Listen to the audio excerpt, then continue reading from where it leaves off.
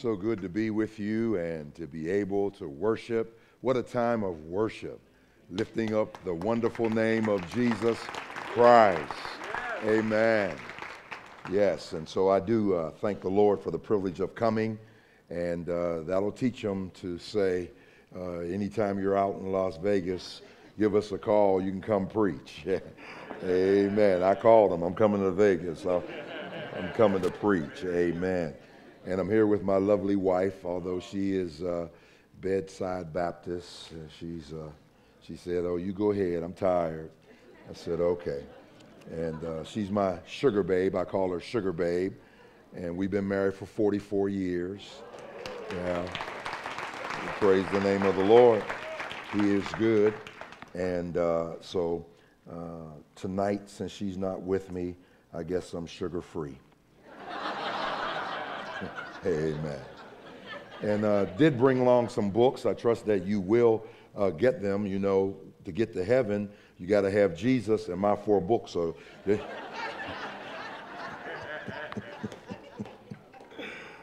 praise the Lord. And if you have your copy of the scriptures, would you turn to the book of Acts? Acts chapter 1. I'll focus my sermonic spotlight on verse 8. Taking the title from the text itself, Be Witnesses. And it's providential. Pastor Derek is away, and he's preaching through the book of Acts. And when Tony told me, I said, wow, that's the providence of the Lord. Amen. And so Acts chapter 1, verse 8, I'll be using the King James Version of the Bible. I'm a dinosaur. I know, but since Jesus translated it and passed it out to his disciples, I thought,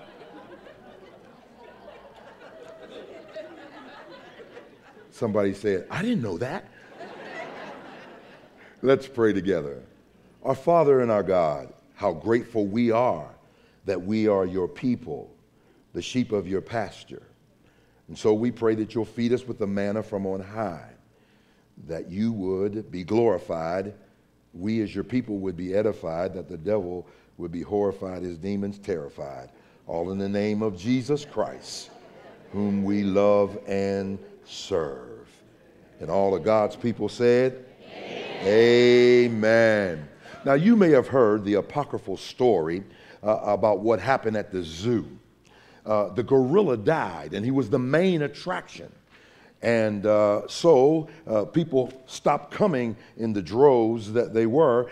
So they decided it's going to take us 3 months to get another one. Let's see if we can find somebody who can imitate a gorilla, give him a gorilla suit, and fill in that 3 months. Well, they found a guy. He was very, very good. As a matter of fact, he was so good that they didn't even really want the real gorilla. People would gather around the cage and they wouldn't look at any other animals until finally one day he was showing off. His hands were wet and he slipped off and fell into the lion's cage. When he fell in, the lion started coming toward him. And then he said, well, maybe if he knows I'm a man, so he tries to pull the head off, but the zipper's stuck. Lion's coming toward him. So he tries to zip it down from the side, but the zipper's stuck. Until finally the lion's right on top of him, roaring, and he says, wait a minute, please don't eat me, Mr. Lion. I'm not a gorilla. I'm really a man in a gorilla suit. Lion said, shut up, fool, or we're both going to lose our jobs.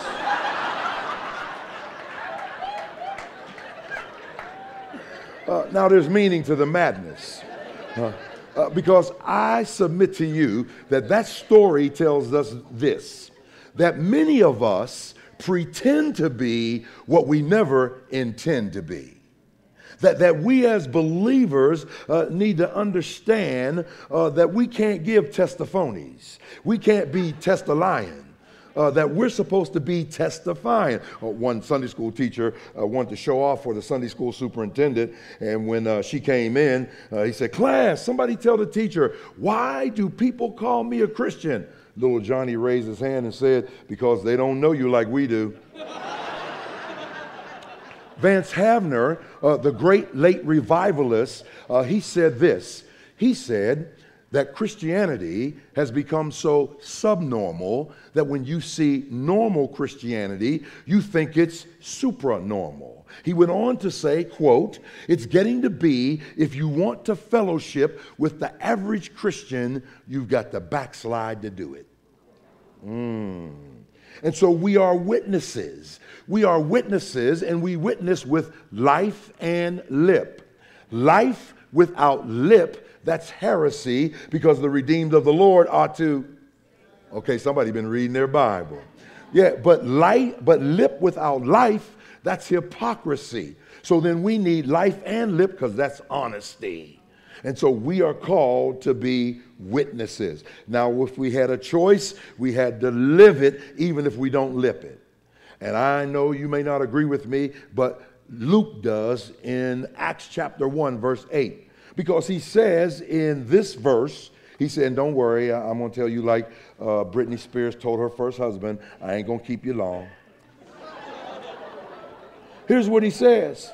He says, but you shall receive power after that the Holy Ghost has come upon you, and you shall be witnesses unto me, both in Jerusalem and all Judea and in Samaria and in the uttermost parts of the earth. And so the key phrase is be witnesses. Now notice he says be witnesses.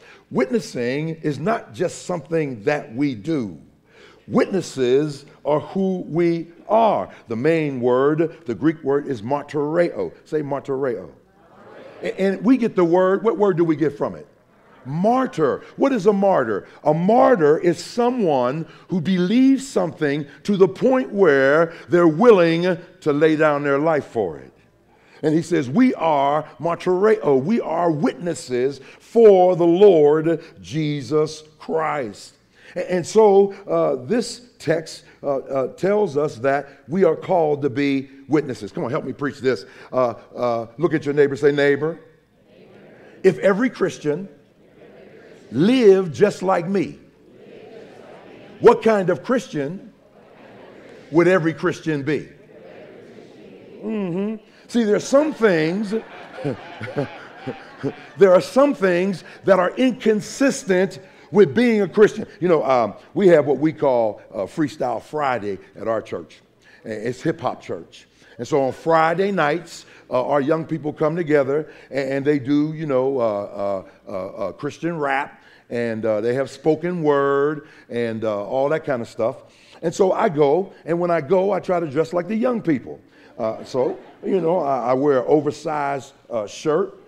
And I wear my jeans, but I have them around my waist, not pants on the ground, pants on the ground. And then I have a Kango cap. I got it right there. Throw my Kango cap. So some people are challenged colloquially. And this is called a Kango cap. Throw it to me. Throw it to me. So I wear my Kango cap, and I'm old school into his house, and I wear my Kango cap like that. Amen. With the Kango showing. Amen. Thank you, brother. Amen. I got to get your name too, because as we were singing together, I said, finally, I found somebody that sings as bad as I do.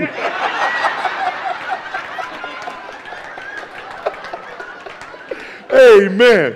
I found my crowd, man. And so I go to Freestyle Friday, and I have my Timbos on. Those are the work boots. And so I have my Timbos on, have my oversized and, you know, everything. So I diddy bop on in, you know, with the kids, and they get me to do something, you know, and I'll always come up with some old tired rap or something, you know. And they'll just say, oh, go, Pastor, because I relate to them. Well, I'm leaving, and my wife calls me and says, pick up some milk. So I stop at the all-night store. As I'm going in, the security guard steps in my way. And I say, oh, excuse me. And then I move over. He moves over. And I'm looking at him like, what are you doing? He said, I'm going to give you a ticket. I said, a ticket? What are you talking about? What are you talking about? And I'm thinking to myself, you can't give me a ticket. You're not a real cop. And so he says, come outside. So I go outside the parking lot, and there is a vintage 1963 Cadillac convertible. Beautiful. And he said, see that? I said, yeah. He said, they call me the king of the Cadillac Club. I said, really? He said, yeah. I said, I see why. He said, everything's original. Really? Wow. I said, that's worth some money. He said, yes, it is, but I'd never sell it. And so he said, that's why I'm giving you a ticket. I said, wait a minute. What do you mean? That's why you give me a ticket. He said, because you drove up in a Cadillac. Okay. He said, but you're dressed like one of them hippie hoppers. And he said, what you're driving is inconsistent with what you're wearing. I got to give you a ticket. I wrote it down. I said, that's a good sermon illustration because some things are inconsistent with being a Christian, and we ought to give out a ticket to Christians who try to do both and not either or. Okay, if you agree with me, just whenever I say, and I say it, and it's something that somebody who says they're a Christian needs to get a ticket, you just say, give them a ticket. Practice. Okay, calling on God and calling 900 numbers. Living for Jesus and living together. Committed to Christ and cussing out your husband. Christ and crack. Worship and weed. Intercessory prayer and internet pornography. Yeah, blessing God and beating your wife. Yeah, Holy Spirit and the Jack Daniel spirit. Yeah, telling the gospel and spreading the gossip. Yeah, the sign of the cross and the zodiac sign. Biblical counseling and Oprah Winfrey. Yes, give them a ticket. And so here, this text is tailored to teach this timeless truth that God has empowered us that he may employ us to evangelize everywhere. Let me back that up. I like the way that sounds. This text is tailored to teach this timeless truth that God has empowered us that he may employ us to evangelize everywhere. Let's look at the text. When we see this text, and I told you I'm going to drop them, I'm not going to push them. When you look at it, the first thing he tells us is this. He tells us about the priority of being a witness. Look at your Bible. Here's what it says. Here's the first word in my Bible. But stop. This tells us it's a priority. Now, how so, Pastor Ford? Well, I'm glad you asked. You ask intelligent questions. Because but is a conjunction. And remember, anybody old school, 1983, Schoolhouse Rock, conjunction, junction, what's your function? The function of a conjunction is to tie two phrases together. So, but is a coordinating conjunction that contrasts. Now, what does that mean? Here's what it means. Whatever comes before the but is canceled out by what comes after the but. You get it? Now, what comes before? Look at the text. In verse 7, the disciples are saying, Lord, will you restore the kingdom at this time? Can we sit on your left hand and your right hand? And so he cancels it out. See, here's what he's telling them. He's saying, listen, you need to understand that verse 7, get out of the video. Verse 6 and 7 is canceled out by verse 8. So what's he saying? Here's what he's saying, bottom line. They're saying, we want to rule and reign. And Jesus says, cancel that out. You have the wrong priority. This is not time to rule and to reign. This is not the time for Benzes and Bugattis and blings and Benjamin. No, this is the time that you need to make sharing me a priority. He says, you got the wrong priority. And so he gets them out of the video. He said, quit trying to find out what flavor my Kool-Aid is. This is what your priority ought to be. You ought to be focusing on witnessing. Can I ask you a question? Say, ask it. Ask it. Is being a witness your first response or your last resort? Is there anything better than going to heaven? Answer me. Yes, taking somebody else with you. And so here now, it's the priority. Someone has well said that there are 5 gospels, Matthew, Mark, Luke, John, and the one that we're writing. Some people will never read Matthew, Mark, Luke, and John, but what is the gospel according to you? The Bible says we ought to let our light so shine before men that they would see our good works and glorify our Father who art in heaven. I'm on Moody Network, and I'm a former professor at the Moody Bible Institute in the city of Chicago. And Moody was interviewing this nurse. She worked at University of Chicago, and she had won in 2 years almost her entire shift on her entire floor, except for about 3 people. And so Moody interviewed her, and they said, wow, this is tremendous. There's almost 100 people that she's personally led to faith in Christ. And get what she says. Now they're interviewing on the radio. And she says, they say, and so only 3 people that you know of? Only 3 that I know of, unless they're new. Wow, what a nurse, what a nurse. And how long have you been? She said, wait. You got that wrong. He said, wait a minute. What do you mean I got it wrong? She said, I'm not a nurse. He said, wait. You told me, and you've been telling us you're a nurse and that you won all these people. Yes, I won all those people. Yes, I work on that floor, but I'm not a nurse. He said, okay, then tell us what you are. I wrote it down. This is good stuff. She said, I'm a Christian disguised as a nurse. She had her priorities straight. She understood. People ask me all the time. They say, never mind.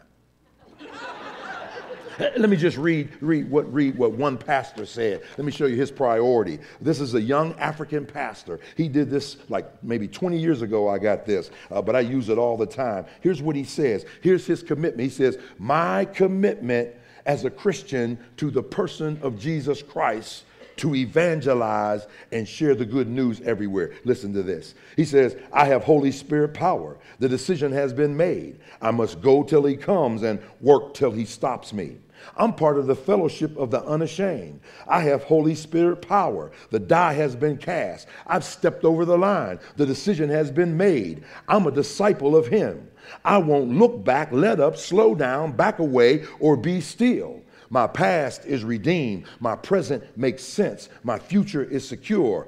I'm finished with low living, sight walking, small planning, colorless dreams, tame vision, mundane talking, cheap living, and dwarf goals. I no longer need preeminence, prosperity, position, promotions, plaudits, or popularity. I don't have to be right, first, tops, recognized, praised, regarded, or rewarded. I now live by faith, lean on his presence, walk by patience, live by prayer, and labor by power. My face is set, my gait is fast, my goal is heaven, my road is narrow, my way is rough, my companions are few, my guide's reliable, my mission is clear. I cannot be bought, compromised, detoured, lured away, turned back, deluded, or delayed. I will not flinch in the face of sacrifice, hesitate in the presence of the adversary, negotiate at the table of the enemy, ponder at the pool of popularity, or meander in the maze of mediocrity. I won't give up, shut up, let up until I have stayed up, stored up, prayed up, paid up, preached up for the cause of Christ. I am a disciple of Christ. I must go till he comes, give till I drop, preach till all know, and work till he stops me. And when he comes for his own, he will have no problems recognizing me. My banner will be clear.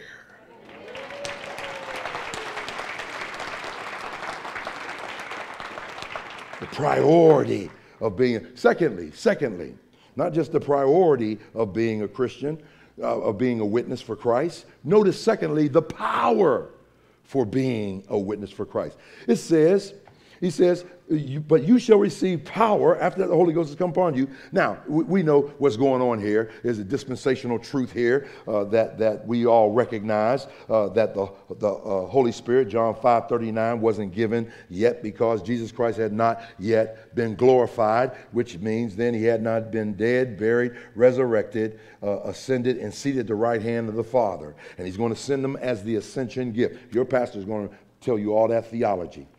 And when you look at it now, he's telling them, listen, you have power. Now, there's 2 different words. In verse 7, there's a word translated power. In verse 8, there's a word translated power. The word in verse 7, and I'm not going to give you too many Greek words tonight, because my cousin, when I graduated from SIM, most of my sermons were filled with Greek and Hebrew, and my cousin came up to talk to me. She said, "Cuz, let me tell you something.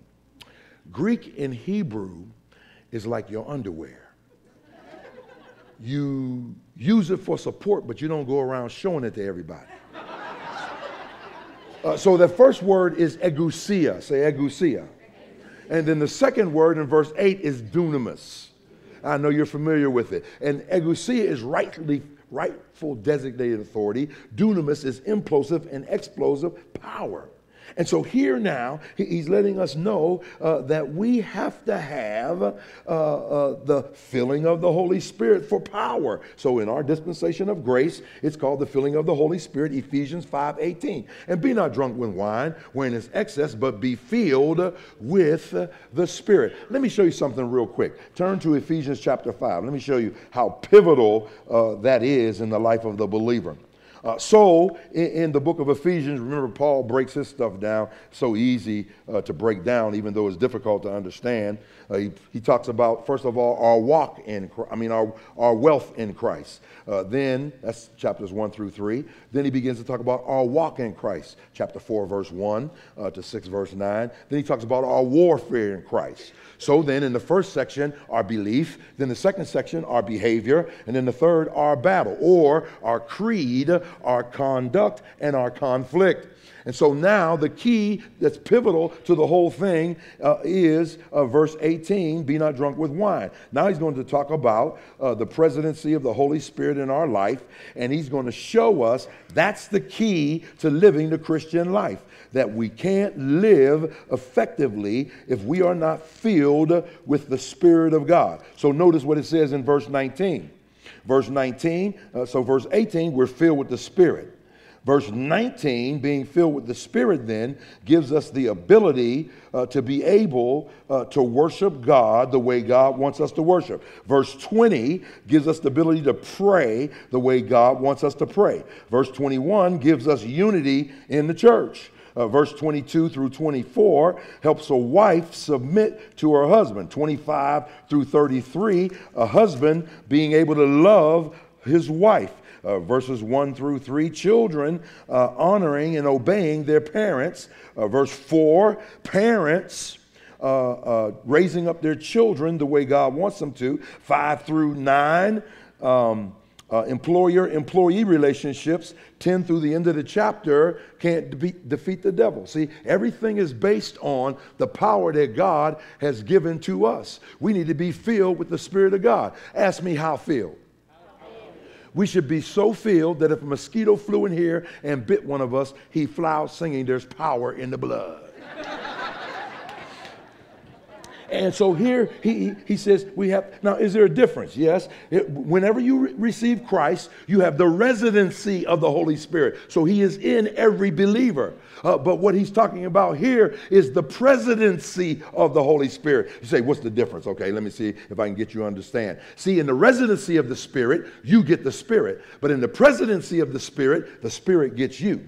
In the residency of the Spirit, you're converted. But in the presidency of the Spirit, you're committed. In the residency of the Spirit, it prepares you to live in heaven. In the presidency of the Spirit, it enables you to live on earth. In the residency of the Spirit, you surrender your soul. But in the presidency of the Spirit, you surrender your life. So then, in the residency of the Spirit, you experience God's pardon.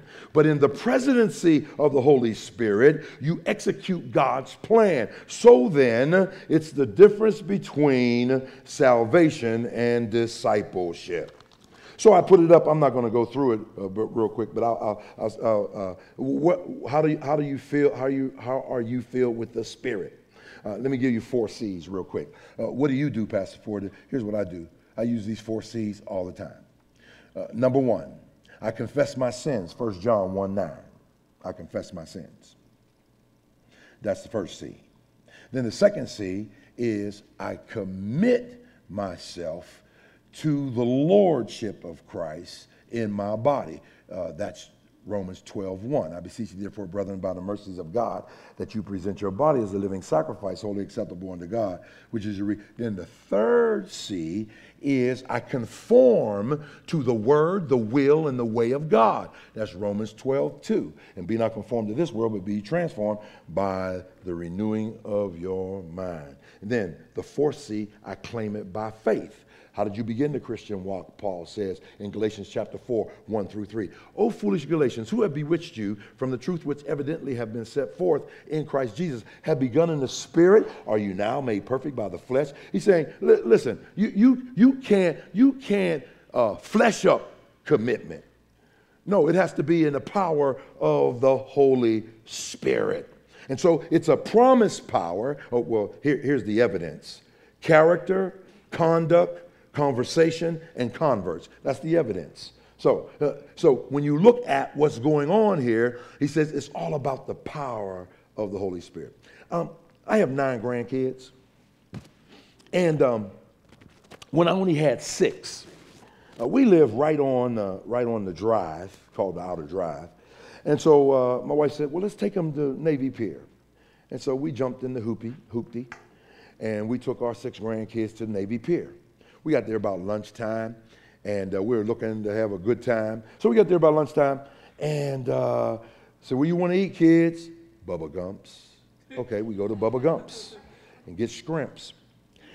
And so we leave. We go to IMAX, and I don't know if anybody's ever been in an IMAX theater where the whole ceiling is the movie, and you lean back. Man, that thing is fascinating. It's just off the chain. When the words of that great theologian, Snoop Dogg, is off the hizzle for zizzle my nizzle.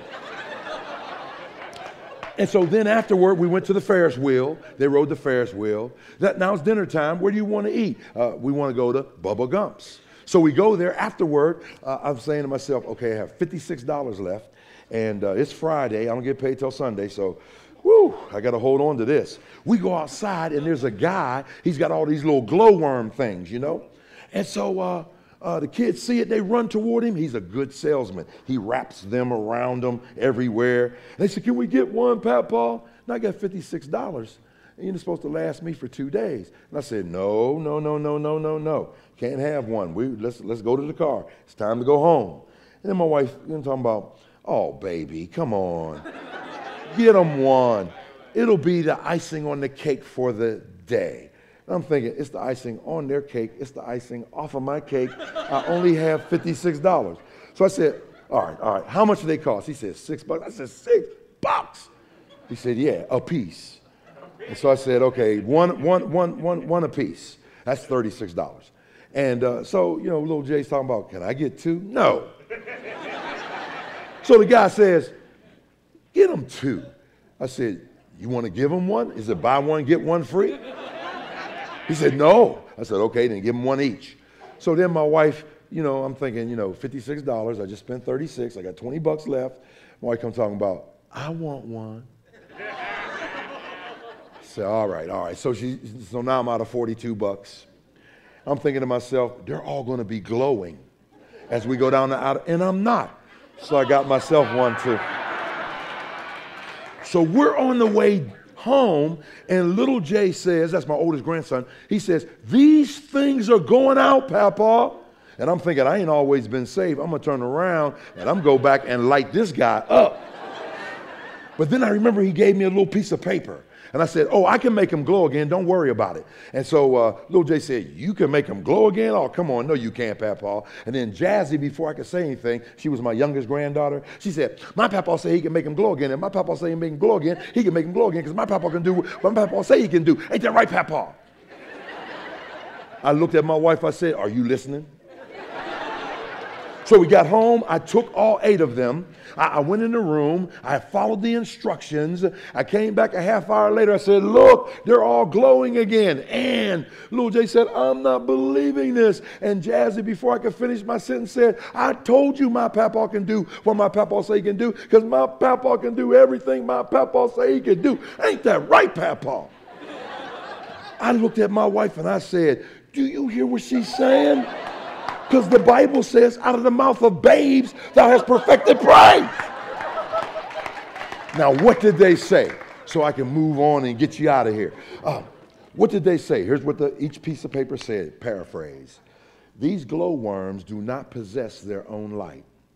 They have a substance put in them by the manufacturer that is luminous. And when you find a primary source of light, wrap them around it, leave them there for 30 to 40 minutes, they will glow again. And I thought, that's the problem with our power. We're not in fellowship with the light, John 8:12, the light of the world.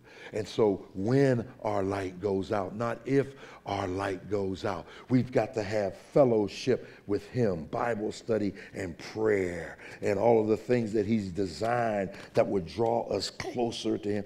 I wonder, do we realize that Jesus Christ doesn't shack, that he's not looking for a girlfriend, that he wants a bride. He's not looking for a one-day stand or a two-day stand. He's looking for a permanent commitment.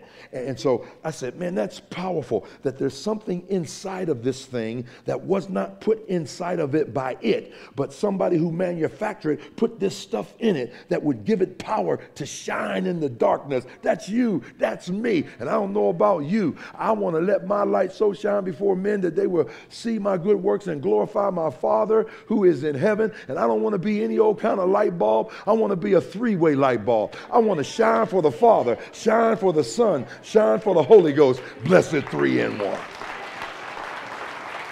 And so here's the last two. Notice the priority of being a witness for Jesus Christ. Notice the power for being. Now notice the point of being a witness for Jesus Christ.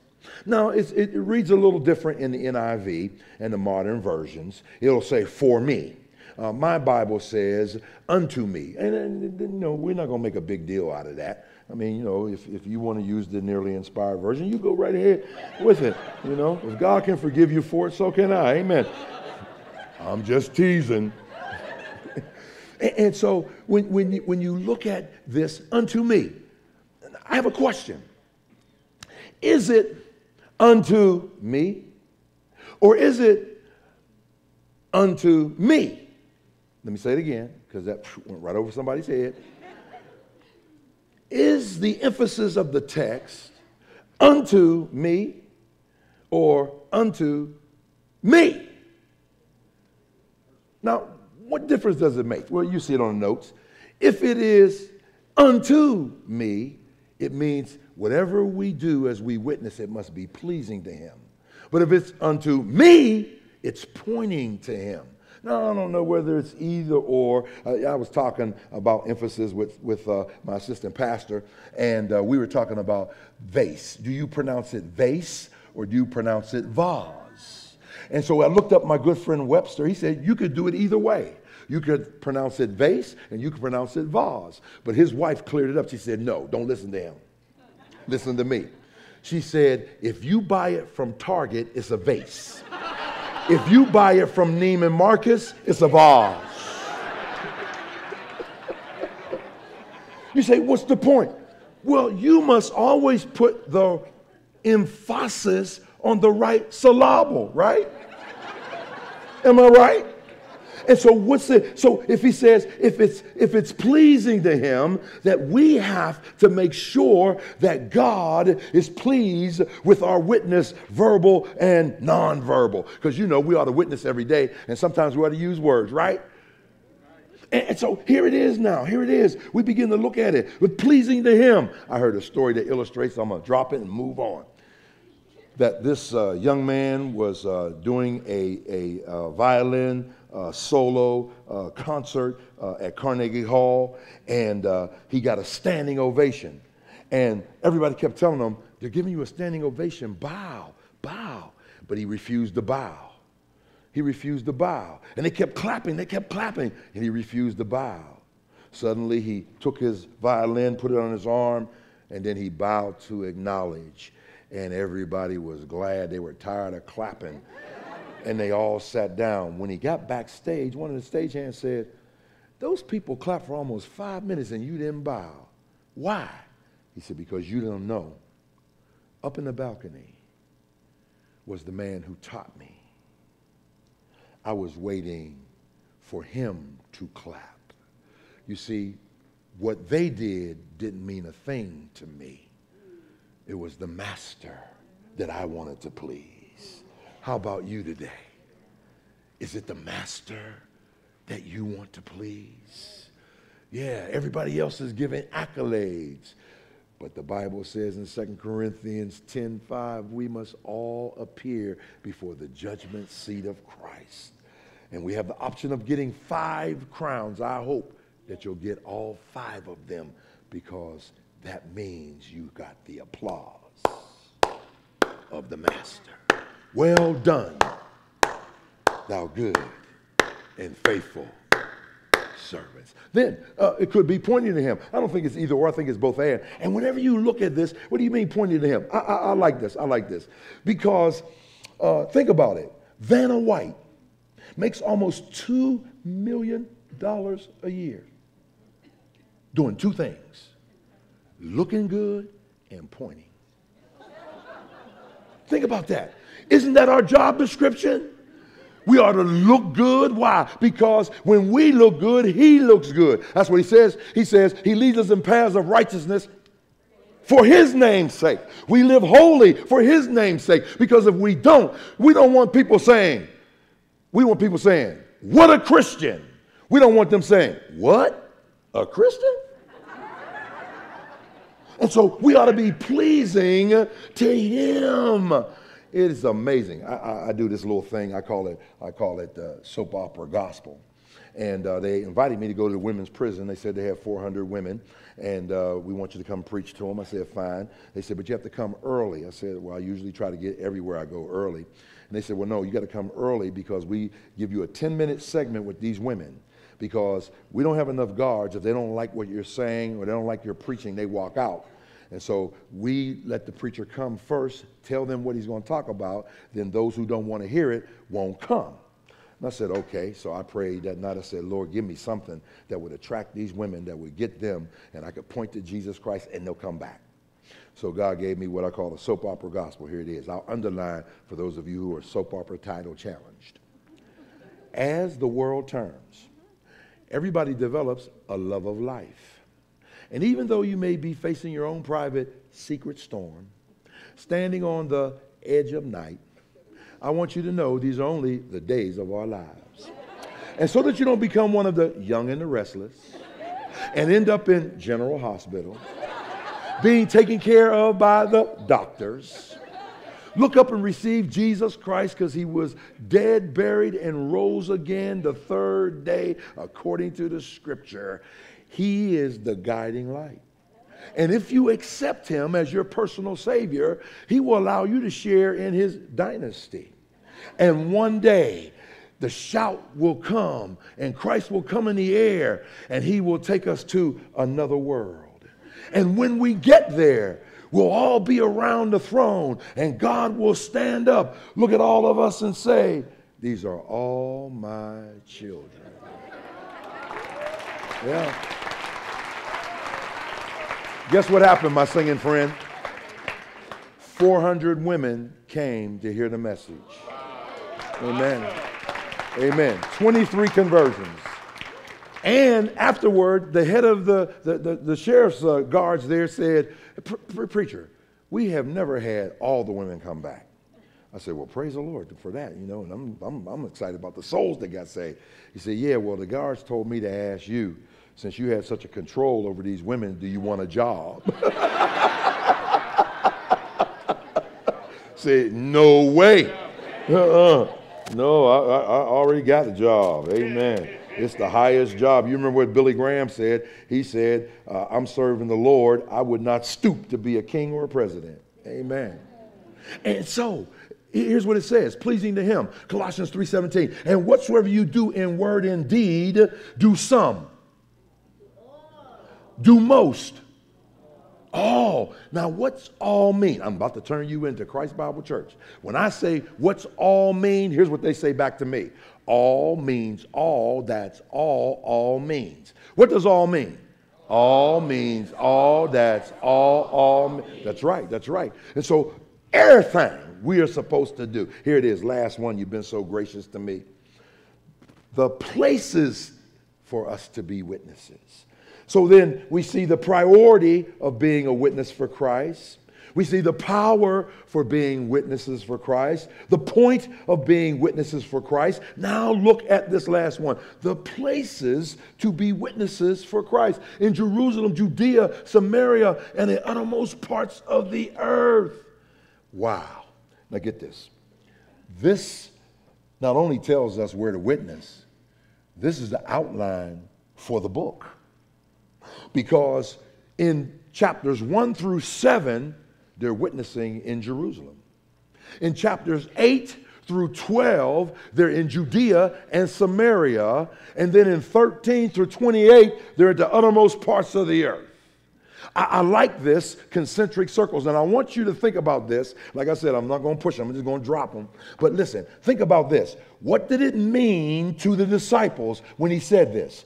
What was Jerusalem? The place of their greatest failure. Because it was in Jerusalem, Mark 12:50, that they all forsook him and fled.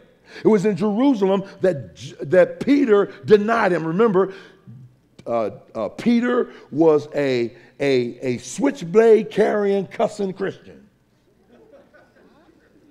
He was. Yeah, he carried a switchblade. Remember, he cut off Malchus's ear. And then he denied Christ with a curse and a cuss. And so he denied him there. They failed. He says, go back to Jerusalem, the place of your greatest failure. And for most of us, we know where it is, home. Home. But then what about Judea, the place of their greatest conflict? Because it was there that Peter left ministry and went back to fishing. And he took 8 other disciples with him. There's a conflict that they had because of the problems. Now Jesus is gone. What are we going to do? And so go back to Judea, the place of your greatest conflict. But then what about Samaria, the place of their greatest prejudice? Because the Jews had no dealings with the Samaritans. So what they would do is, rather than go straight through, which would take them one day, they would go around Perea when they're going from Galilee to Judea. They'd rather add a half a day on the journey rather than go through Samaria. And Jesus tells them, now go to the place of your greatest prejudice. You know what? I wish I had time to share my testimony, but I'm going to tell you, when I got saved, let me see if I can remember. I got saved 1974, September 29, 1974, between 11:30 p.m., 12 o'clock a.m., 7372 Formosa Way, Pittsburgh, Pennsylvania, 15208. I was on the right side of the bed, the side closest to the alley. I vaguely remember my conversion. And the guy who led me to Christ, at that time, there was only 2 things wrong with him. 1, he was white. 2, he was Southern white, y'all. And I used to tell people all the time, facetiously, I'm so racist, I will not eat white rice. I'm so racist, I won't take aspirin because you had to pick cotton before you got to the aspirin.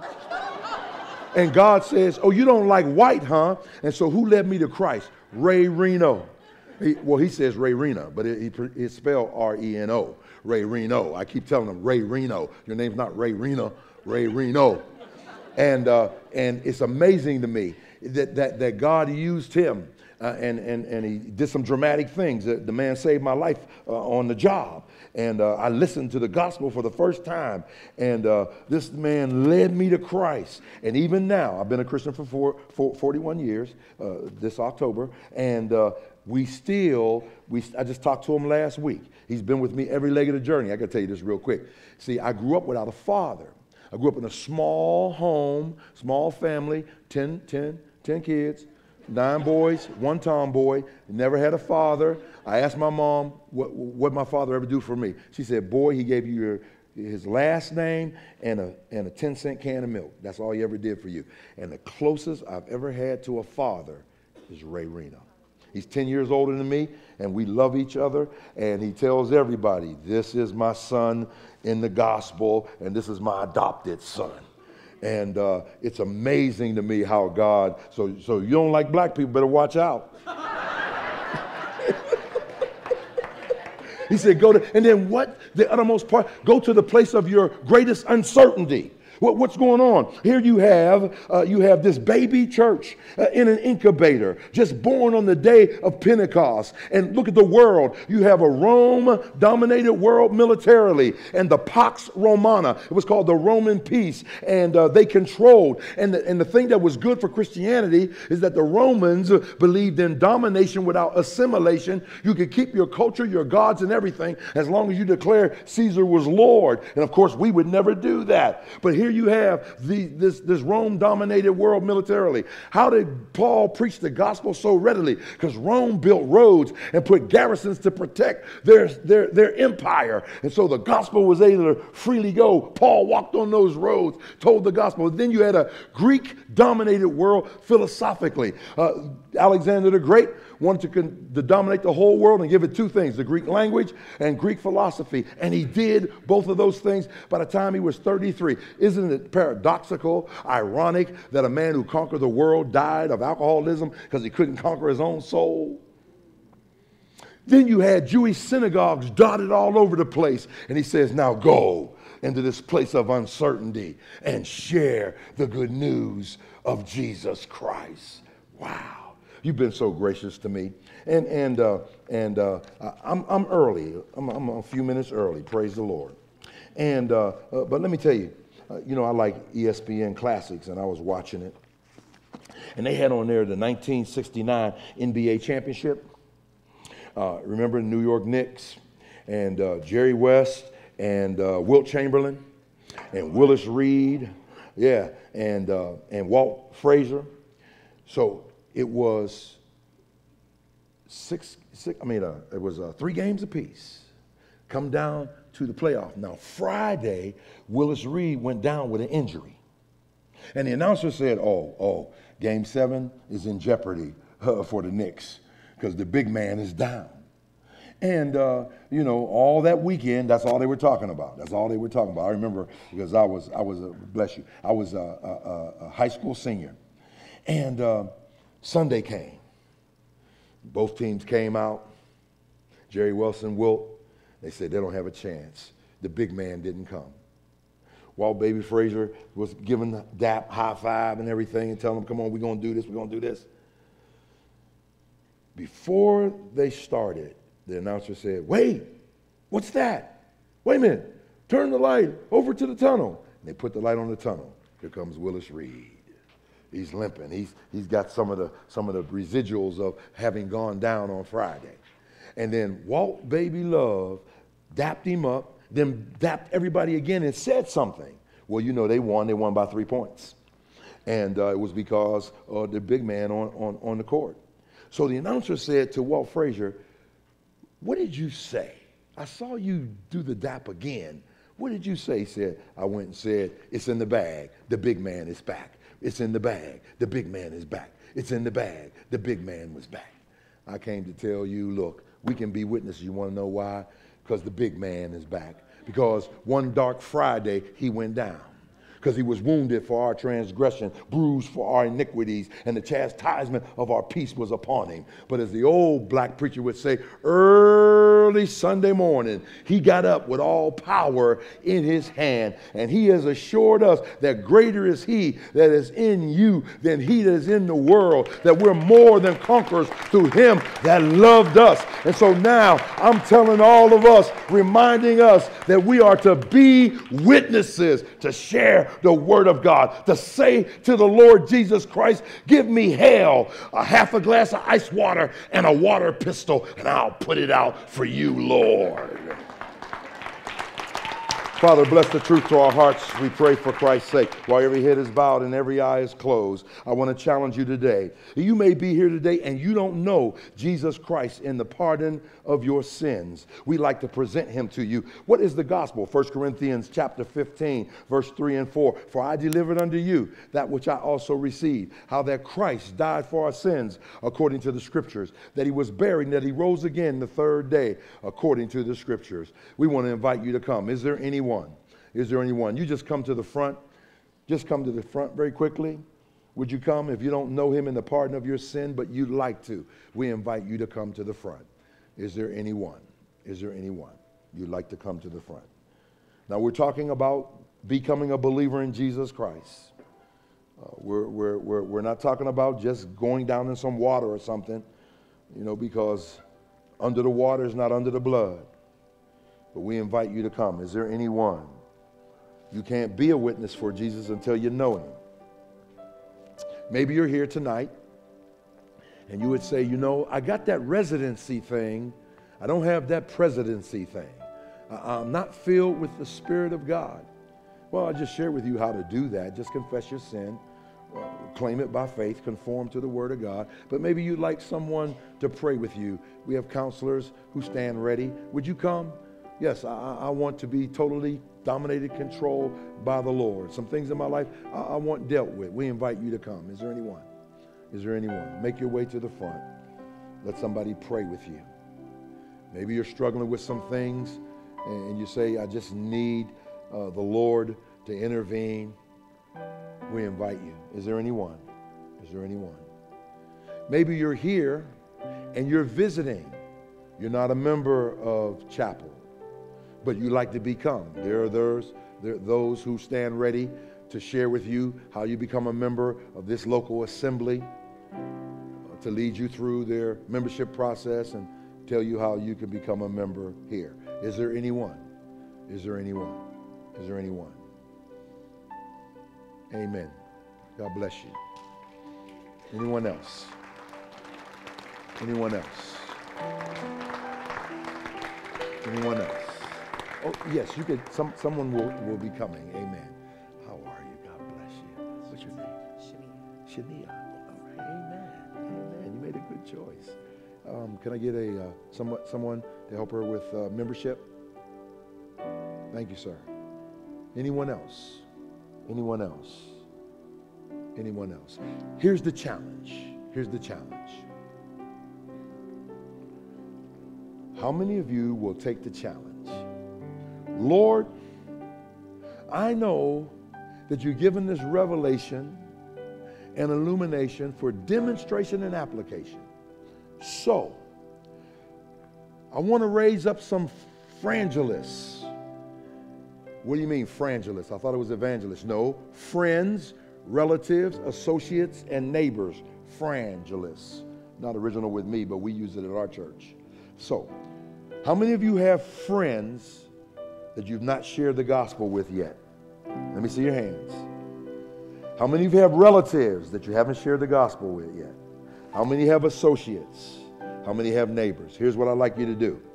Now, here's what one of the things we do in our assembly. I don't know if it'd be appropriate or not. We do cell phone evangelism. So twice a month, second and fourth, I tell everybody, break out your phones. Who is it that you like to tell about Jesus Christ? Tell them now. Tell them now.